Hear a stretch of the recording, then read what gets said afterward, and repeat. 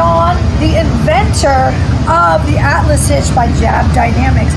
So John, why did you invent this product that you have? Well, the reason I invented it was because I broke down. And she said, I don't do trailers. Well, there you go. And a lot of us don't really do trailers, but sometimes we have a need to get our bike from point A to point B, not on it. And so you have a solution for that. I do. I'm out here with John in Rapid City, South Dakota, because I bought one. Well, I bought one for our firm so that when we are out and about, that we have an hour. We've got it down to about 9 minutes putting the bike on it. So we're going to go over and demonstrate that setup. We'll be right back at you, and you can watch us put it together. And filming. Just remember, it's jammed up in there. Okay, what is it jammed against now? Those 2 bolts that I moved up for your bike. Okay, show me which one. It's right against the bottom. Uh-huh.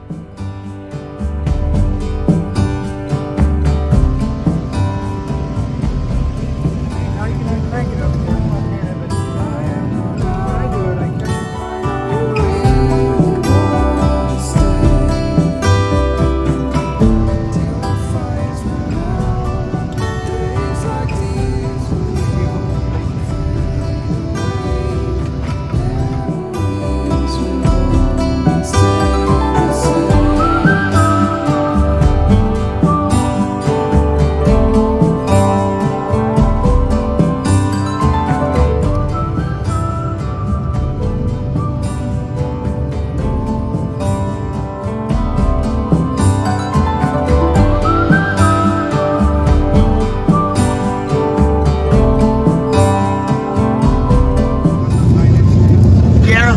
She's a rock star.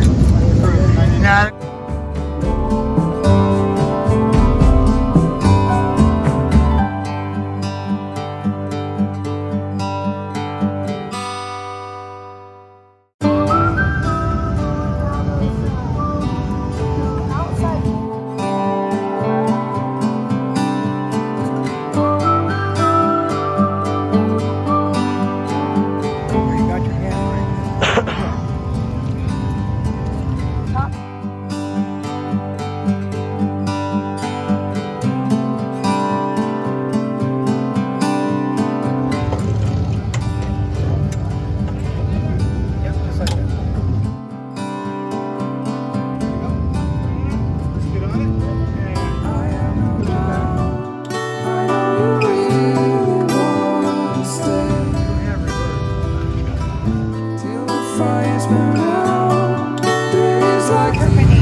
I'm going to actually fire my bike up. It sounds good, so you can listen to it. So he's got it set up with about 2¼ inches of push.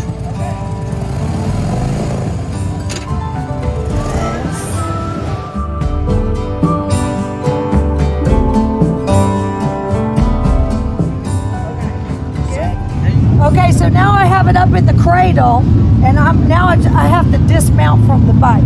So I'm just going to gently get off of it while holding on to it, just steadying it a little bit. But it is in there. It's not going to go anywhere. I mean, it's just going to wiggle a little bit.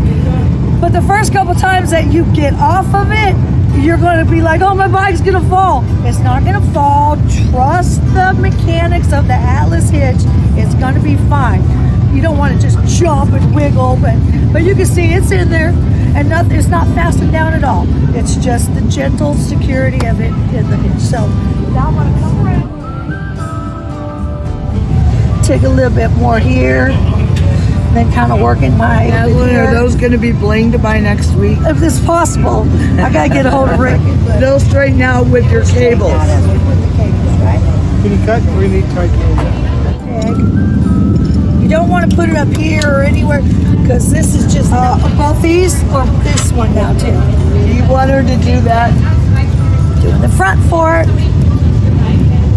Okay.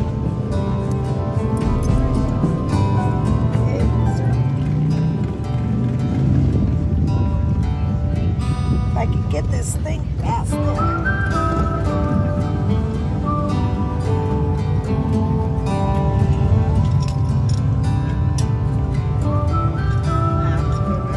undo that middle clip.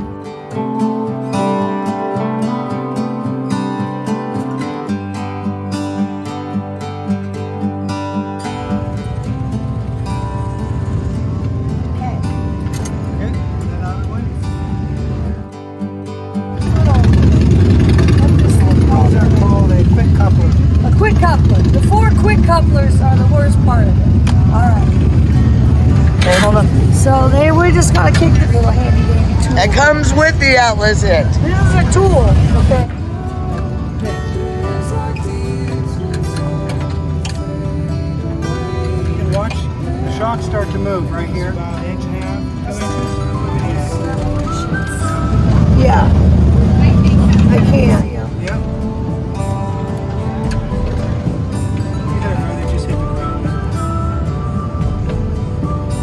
Once we start cranking it up, now that you got it tight, now all we do is Tied up with my peg, but when I'm ready to start cranking, just use it. We gotta go up.